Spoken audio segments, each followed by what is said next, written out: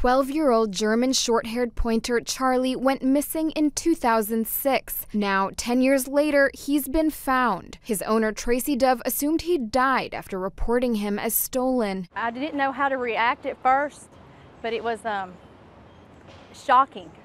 But it's kind of overwhelming, but I'm glad he's alive. I would like to get inside his head to figure out where he's been. For at least 3 days before he was rescued last week, he was in Bruton, Alabama, where he was found on the steps of a church. He was just in generally debilitated condition. You know, he was starving and pretty hungry, dehydrated. Visibly sick, he was brought to a veterinary clinic to be examined. Charlie has a large cancerous mass on his chest. But the good news, he had a microchip, which led him back to his family. To find out that he not only had a chip, but the information was correct, and that they were thrilled to know that he was still alive. I mean, it was a goosebump kind of moment. Dove says she's still in shock. He's sick, but we can make his last days the best. After his decade-long journey, Charlie is now undergoing testing as veterinarians and his family determine how to help him regain his strength. Noreen Nasser, Associated Press.